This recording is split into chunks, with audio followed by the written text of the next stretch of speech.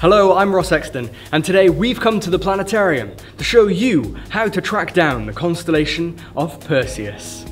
Start by finding the plough and draw a line from the end star through the North Star until you arrive at the distinctive 3 shape of the constellation Cassiopeia.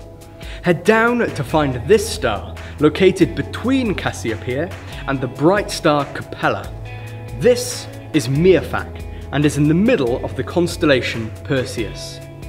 From here, you can imagine the rest of his torso, head, arms and legs, as well as a second head being held in his left hand. Fans of Greek mythology will recognise this as belonging to Medusa the Gorgon, a monster so fearsome she could turn someone to stone just by looking at them. Medusa's right eye is a star called Algol, meaning demon. This is also where we get the word alcohol, which causes you to lose your head, so to speak. By watching Algol over the course of a few days, you will notice that it gets brighter and fainter. The reason for this dimming in brightness is because something is blocking the light coming from Algol as it passes between us and the star. In fact, it's another star blocking the light. Algol is a multiple star system. As the smaller, dimmer star passes in front of Algol, it seems to get fainter. As the star orbits around the other side, it appears brighter.